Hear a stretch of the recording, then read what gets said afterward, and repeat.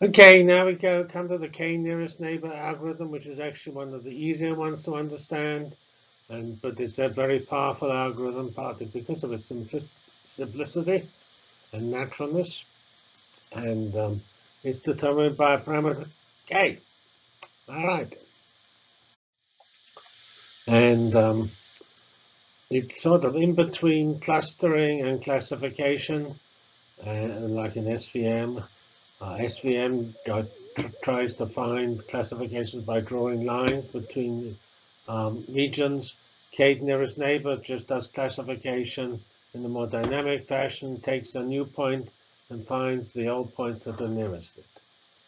Probably K nearest neighbor has got more computing in the inference stage. I mean, there's no training stage in K nearest neighbor like in deep learning. All the time is in training, and the inference is very quick. In K nearest neighbor, all the time is in inference, and there is no training time. All right, so it's unsupervised. It's it's no parameters whatsoever, and you just you take a point. You have to have a distance to find, and you find the K closest neighbors, and then you use some measure, either count the number of neighbors of those K which have some classification, like yes, say, or no, and choose the classification which the majority of neighbors have. And they say it's a clustering problem in some sense because you're finding those points which are nearest. But it doesn't, unlike, say, real clustering, it doesn't require these points to be isolated from other points. It just says these are the nearest points.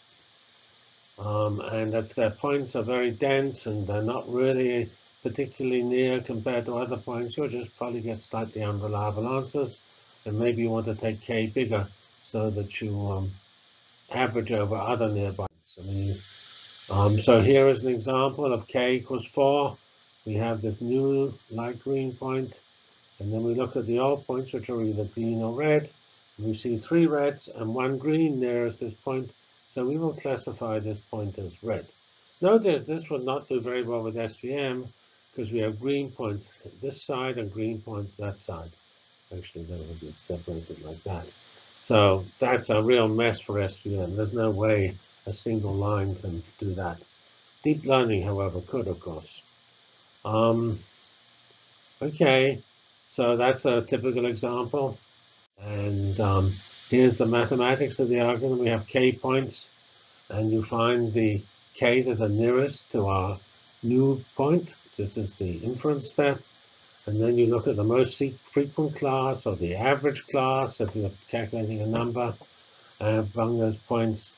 And you have to guess K. K can be 3, 1,000,000, 1,000, what have you. And we can use weighting if we want, weighting on how near the points are.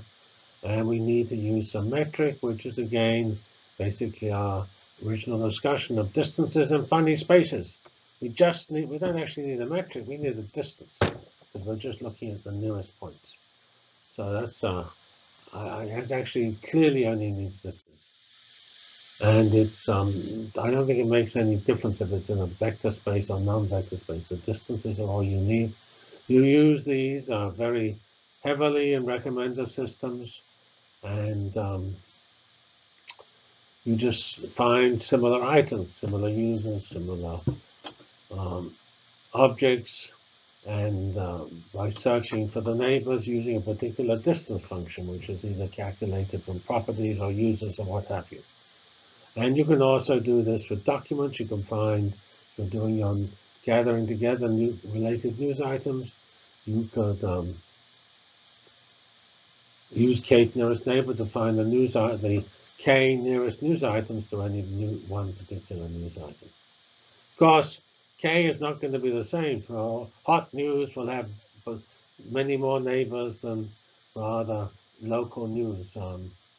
Like flooding in Bloomington would not have as many K as, I don't know, typhoon in Indonesia or something like that. Okay, so we can control the computation by choosing K. There are absolutely no parameters whatsoever. We don't have to think of a model. We don't have to think about parameters. And we, of course, need a reliable distance, but all methods need that, so that's not really a con.